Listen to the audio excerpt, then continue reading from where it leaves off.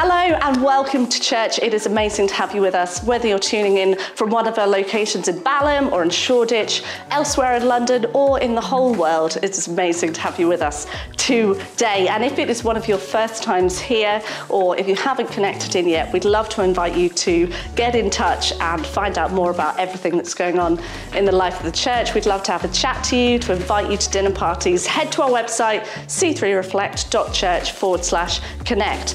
And we are in our brand new series, Vision Builders, which is all about the future of the church and the things that we believe God is calling us to do.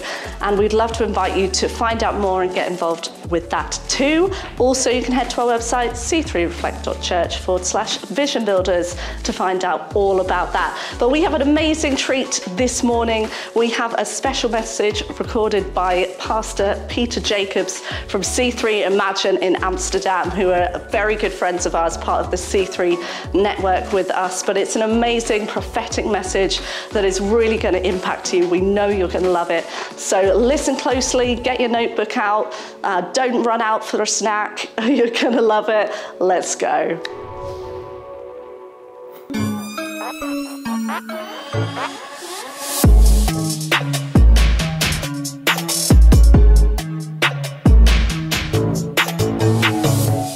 Hello, C3 Reflect. What a privilege for me it is to preach for you today. My name is Peter Jacobsz, and together with my wife, Monique Jacobsz, we're leading the Amsterdam Zuidoost location of Church C3 Imagine. We're situated in Amsterdam, and it is our privilege to serve under Pastor Steve and Lisby Warren. They're the senior ministers of this church, and they're also the European directors of the C3 movement. So they've just finished off their conference, which was amazing. I've seen your pastors there as well, and they send their warm love. They are from England, and they love being in England, obviously. I myself, in that respect, in 1999, I came to Christ in an English conference called Stoneleigh. I was baptized in the Holy Spirit, and from that point onward, my life in Christ started. And my grandmother, she's 20% British. So if I bring it back to myself, then I myself am actually 5% British. And I'm really proud of that. And I tell all my Dutch friends that's where the true mannerisms are coming from. So kudos to all you English people. Hey, today I'm going to bring you a message, but actually I want to start off with a great encouragement and perhaps even into a sense of the prophetic. Because, I know you pastors for a number of years, Pastor Sets and Emma, who are absolutely amazing. You've got a great family, guys. Really enjoying seeing the pictures on Instagram and following you in that respect. And I've known you for quite a while now, Pastor Sets and Emma. But in preparation of this meeting, or let's say for this message, I have some things to share with you, and I know that you're okay with that, and they're really positive. Sets, I would like to start with you. With your church that you set out to go, you will experience a new level of freedom. God has put on you and Emma a sense of heaviness on your heart for the city of London, and it's to reach the lost people. You can see in yourself, you can already picture whole families coming in, entrepreneurs, creatives, coming into church. God is meant for you to reach out into these people. There is a specific burden on you, Sets. I believe that that's something that you already see the people in your mind. You already see me coming into church. And that is something that is a God-given vision. And that's something that He wants you to run with. And also for you, Emma, it's something that you carry together. Sets, your creativity is resonating with others. It attracts, it appeals, it inspires. It's a gift that God has given you. And God has a plan in you for you that He wants to unleash. See it as a new season, new connections, an increased burden for the lost, even a new anointing. God is developing you as a person. He loves you, Sets. He loves you very much, and He cares for you. And He set in you a sense of vision, a sense of freedom that He wants you to run with. Because out of this creativity that He's put within you, people will be drawn to that. People will understand that. People will feel communicated and blessed through the way and how you communicate. I think, the word C3 reflect is really amazing. I will share a little bit about that later. And for you, Emma, when I think about you, when I pray for you, I have these two words, insight and foresight. Actually, an anointing, a discernment of spirits, a genuine love and care for people, a strength of character. And God is wanting to build His church on this. In a sense, a great sense of security that people are finding in you, a stability that people are looking for. When I was praying for you, when I was praying for this message, I saw business people coming to you and they were sharing their hearts with you. They were sharing their considerations in life.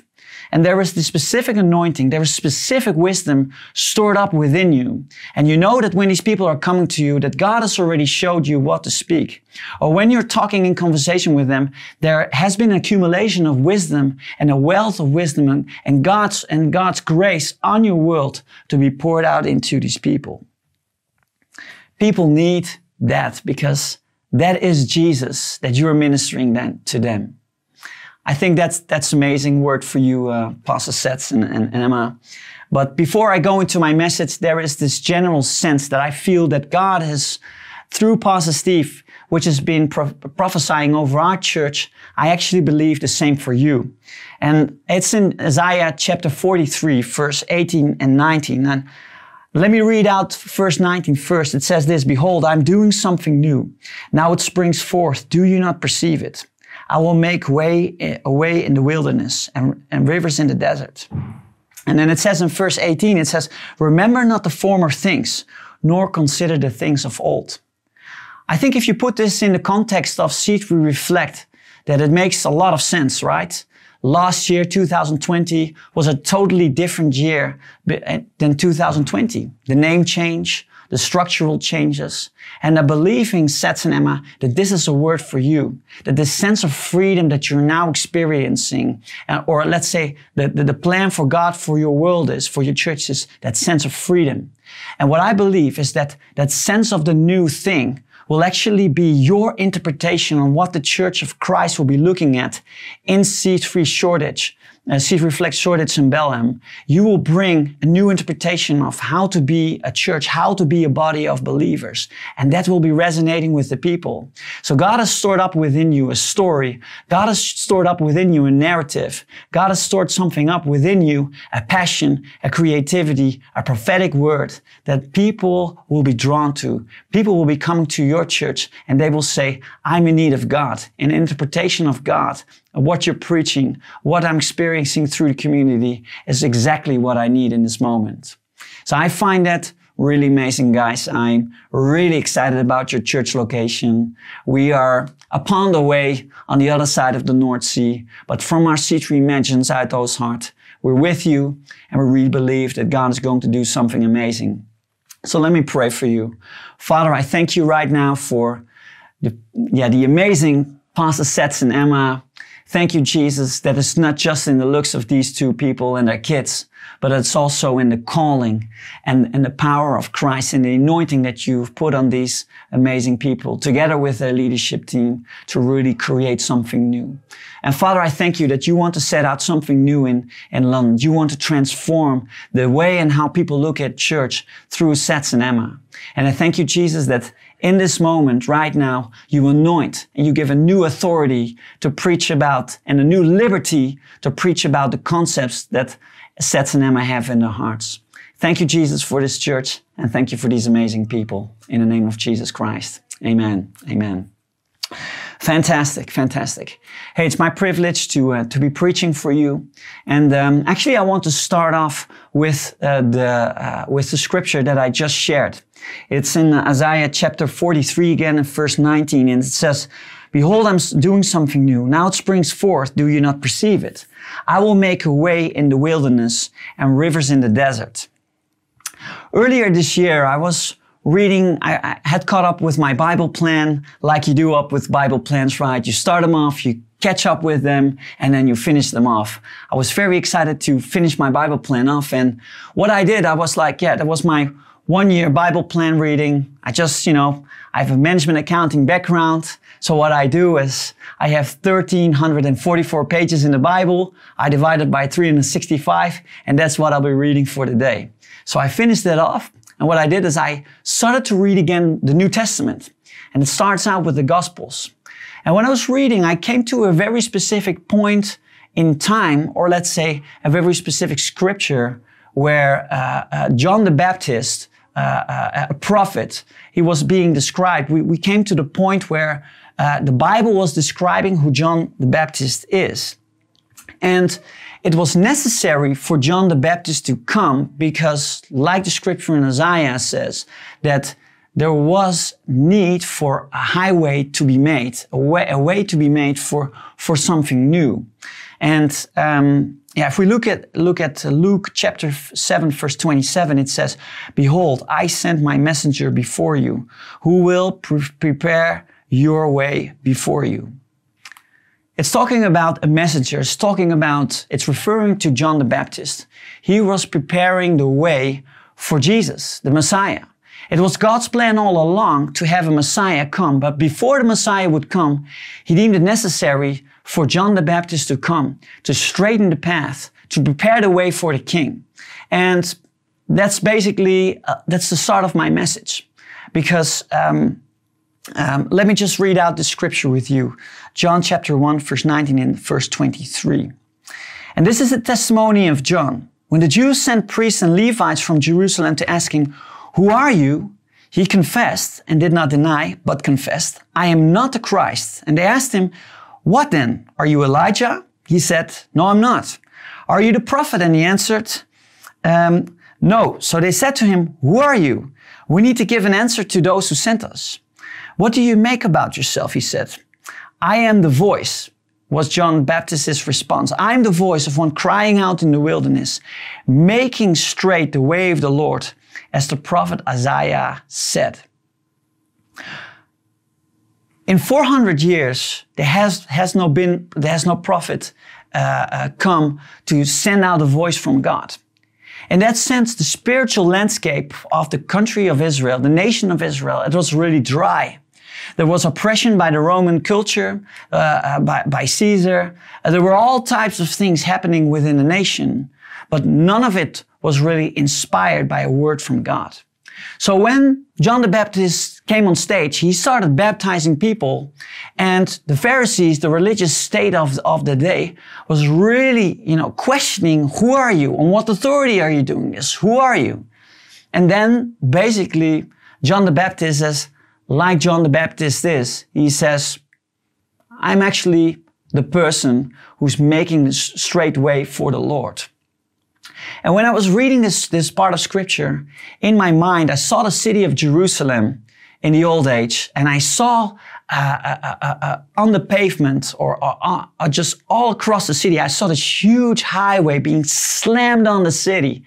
It was actually quite an interesting thing to see, is that this established city of Jerusalem, a really big and influential city of Jerusalem, there was actually just this road being slammed on it, to the center, to the synagogue, to the temple. And that was basically the thing that John the Baptist was made to do. He was made to create a way in the religious state of mind, in the religious state of what was happening back in the day, in what was happening. And he did it quite rigorously. He did it quite in a way that direct and blunt. You could almost say, perhaps it was even the Dutch way. The Dutch, we are well known for our directness and, in the way and how we basically, in communication, especially if you work together with Dutch people, you recognize that there is a sense of directness that in British culture is basically not done. It's not appropriate. And just a fun fact, the reason why that is that there was no kingdom in the Netherlands until, let's say, the 1800s, whilst in England it was already established in the 1100s. So the United Kingdom has an established culture of kingdom of over almost 1,000 years, whilst the Netherlands only has it for almost 200 to 300 years. So that's why the Dutch are less behaved in some respects. It's not always quite diplomatic. It's not always good. But in this case, John the Baptist, he needed to do it. There was a slamming on the spiritual landscape of Jerusalem and in the nation of Israel because he was preparing the way for the King of Glory to come. So let me read out Matthew chapter 3, verse 6 until 10. And they were baptized by John the Baptist in the river Jordan, confessing their sins. But when he saw many of the Pharisees and Sadducees coming to his baptism, he said to them, "You brood of vipers, who warned you to flee from the wrath to come? Bear fruit in keeping with repentance, and do not presume to say to yourselves, 'We have Abraham as our father.' For I tell you, God is able from these stones to raise up the children of Abraham. Even now the axe is laid to the root of the trees. Every tree, therefore, that does not bear good fruit is cut down and thrown into the fire." That was the role of John the Baptist. Religion was shaken. In my mind, I saw it was shaken to the core. It was, and then in my mind, I saw the following. Picture, is that when I was looking at a picture of this highway being slammed on the city of Israel, I asked God. I said to Him, "How does it fit in the context? This picture in the context of me personally today, and in that respect, perhaps even." How can I apply this in everyday life to make it to contextualize it for everyone? So what I then saw was I saw a city in my mind, a city like London. I didn't see the Shard. I didn't see the Big Eye. So so in that sense, perhaps you could say, but I did see a big city. A city like London, a city like New York, skyscrapers. And then when I was hovering over the city, it was obviously a modern city, I recognized parts of the city that was basically the landscape of my life. I saw in the city specific places, neighborhoods of the city which were desolate. They were abandoned. And I saw pornography that I had in the past, and these houses were abandoned. I had specific friends when I was a non-Christian, and I had to say goodbye to them. They were abandoned. And then if I would be, I saw places in my city where parts of the city where I saw my relationship with my parents. But my parents got divorced, so I saw that, houses were burned out. They were not there anymore. But luckily, part of the city has also inhabited, has also grown over the years through God's grace, that my relationship with my parents has become better and better.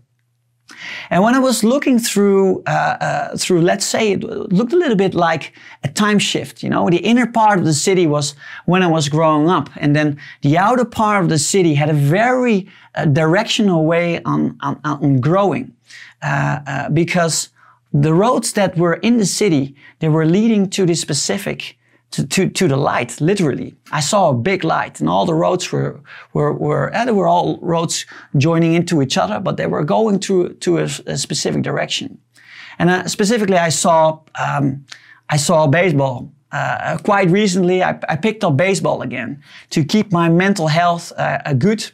I don't necessarily have hobbies, but when life gets tough, it's good to do something that you really enjoy and that alleviates the pressure from your soul. So I saw a baseball stadium.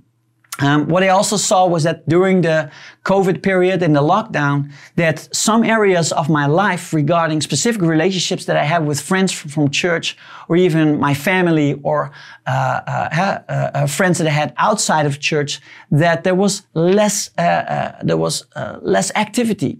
The houses were sort of filled with laughter, but it was a lot less. And so I saw all these specific parts of the city, and what I find is that God is wanting to bring this message of spiritual landscaping is that we become very aware on what does our landscape of our lives look like. Like John the Baptist, he was coming to create a spiritual highway for God to move in the nation of Israel when it was needed because the king was coming. Actually, it's our responsibility as well as people from God, as people who have a calling upon our lives to save the lost, being the body of Christ. We need to be mindful. We need to be taken into consideration in what way we're creating the spiritual landscape in our lives. And it's important to think about because in the last 12 to 18 months, there have been places that have become desolate. Or even, I know when I talk to people in our church that when I have been having pastoral conversations, and even in my old lives, you know, what happens to tend is when you go through a traumatic situation is that you are being lured, you're being drawn in places where actually you don't want to go. And that's something that now, you know, we're getting out of isolation. We're getting more freedom. Actually, we need to be very prepared to start spiritual landscaping in a way that we know that we're setting our lives up for life and that the orientation of what we're building is not about us, but it's about Jesus. It's about the orientation of where we're going to grow our buildings towards that it is towards this single purpose. And that's that we serve Jesus, that in everything that we do, that we show Him His Lordship, that we show that He is Lord, that He is our God. And through that connection with Him, that we're actually enabling ourselves that because of that orientation, then there is a highway into our hearts, into our minds, into what we say, into the communities that we're part of the love of Christ, of the power of God, of that connection. And through that connection with God, that we create that sense of life. So it's important for us to be mindful on that. And, you know, I think we can all recognize that in the last 12 to 18 months, especially in the moments of isolation, there have been moments of reflection. There have been moments where you were literally more inward focused because there was no one to turn to. Your friends you couldn't meet up. You know, when you do half an hour video phone call, then you don't have anything to catch up on because there was nothing to do. So in that sense, it has been, we need to reestablish some things. We need to reestablish dynamics in our world so that we really orientate back on Christ, but also how can we get this life from Christ and bring it into the community? Because that's something that C3 Reflects Shoreditch and Belém, that's going to be it's a commercial saying, right? Unique selling point. It will be the draw card for people to really come to your church because church is not just a Sunday. And I've been talking to Pastor Sets, and, you know, we were talking about this in the church experiences, much more holistic than just a single moment during the week. It's through the connection and through the vibe of the community. And if we want to create a community of life, if we want to create that sense of momentum in building community, then we need to be connected with Christ. We need to be orientated towards Christ so that through the highway of Christ, we can share the love that we receive from that. But yes, so the spiritual landscaping. Me, myself, I've been focused a lot on my inner world. I've been having conversations in the beginning of 2020 and halfway through the year with a therapist to understand where do the pressures of life come from? Why do I carry these tensions within me? What's the cause of that? And I'm really glad to say that these types of reflections, this type of reflecting is quite confrontational, but at the same time really helpful because I find that I've been able to reshape myself. I've been able to let the life of Christ in, and I've been able in that sense to empower myself through these types of conversations to really bring more life to the people around me instead of bringing them tension. But that's something that worked out for me. Perhaps there are other people in your world, people from church that you need to be reconnecting into. Because actually what God has meant for us to be is a body of believers, meaning that you are one of the members, and one of the members of the body means that you receive power from another member from the body, but at the same time, it's your calling to bring that life as a member of the body to empower somebody else. And only not that, but also to reach the lost, to speak to your friends and colleagues and family members who don't share this hope with us. Because this is part of the new. God wants to draw in new people. He has an ever increasing kingdom. And the kingdom of God is being built for you and me. And that's, where the 2 locations that you currently have will be such a light for so many people. I'm really excited I cannot wait to be with you guys. But okay, if we look at the spiritual landscaping, think about Hebrews chapter 10, verse 25, where it says, do not neglect the coming together as a body. And why do you need that? Because it's actually a safety net. If I look at the people in church as a pastor who've been thriving through the season of isolation, these are the people that have been in connection with people from church, who've, have been online, who've been proactive in calling people, who realize that their life cannot be lived on themselves, but need to be lived with other people. And there are different gradations on, how you can live life with others. And I want to challenge you. Pastor Seth and Emma, they're doing a great job. And I want to invite you to walk with them, be in a proximity with them where they can disciple you, where they can, create and tap into a level of the calling that you have in your world that, taps into a source of life within you. The wonderful thing about me being a pastor, and I would like to think that Pastor Seth and Emma would experience the same, is that when you are overseeing people, you experience the love of and the vision for people's lives that we're leading. So what I found is that, I see things, and when we make effort as leaders to really tap into the heart of what God has for the people, then, it drills up a new source of life, a new source of enthusiasm. And I believe that that's something we need to be preparing in our hearts that that's something that God has for us. And that means that we need to walk with our leaders. We need to, have an attitude, a heart's attitude of discipleship, and obviously friendship and healthy connection there. So in a sense of isolation, to get back at it, that's something that is hard, but we need to find each other in that, because in the connection, there is life, the life of God and the life that we give to each other. What I saw in my inner city was that some parts of the city that God had meant for me to flourish back into is something that I need to inhabit again. I need to make active. Now that I can be with people again, as a pastor, I'm trying to be really active with them. And I also lead a group. Just people from people from our church, fantastic people, and we come together and we build a relationship. And that's what people need. People need to be building in a relationship. Think about what's valuable for you. I realized that in this last season, some things will be highlighted and put value on the things that you see that have value. And what do I mean with that? It's quite vague in a sense, or quite generic. I realize that. But I know that God has spoken to you about, what is really important in your world. For me, also this time of reflecting has also brought that the way and how I was busy with my work, the way I was really consumed with work, made that I went over boundaries that actually were actually too sacred for me. And what I found now is that I need to put more value on the things that are valuable to me.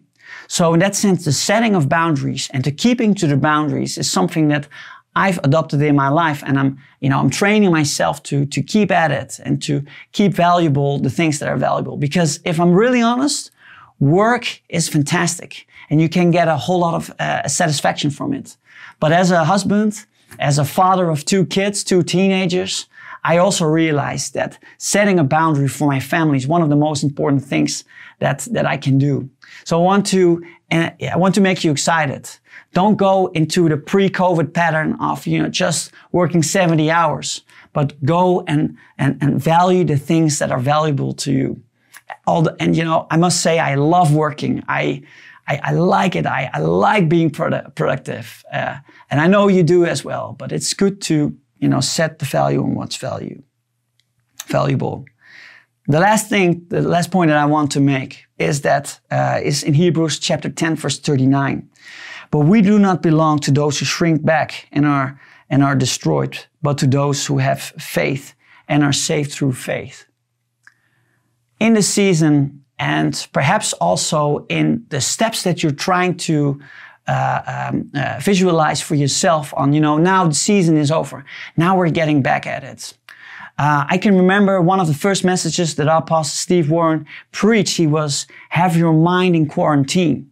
There is this sense that has built up over the 12, 18 months, and perhaps it hasn't dissipated to the full 100%, of fear, of anxiety, of insecurity.